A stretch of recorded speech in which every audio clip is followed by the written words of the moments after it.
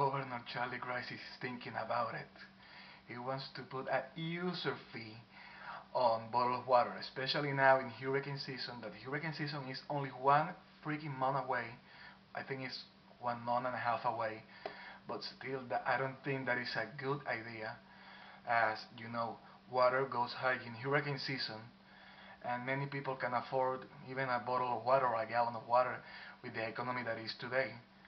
I went today to the Publix and I only saw I didn't saw the shelf as stock as they used to be. I only saw it like about 6, 7 bottles of waters over there, and I say, damn, that can be good. People are already buying water because probably in hurricane season they won't.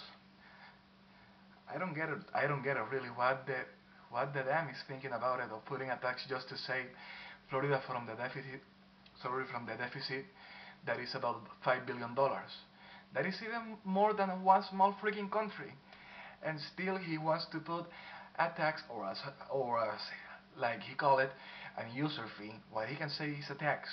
I know maybe people will get mad, but I think it's a really bad idea about that.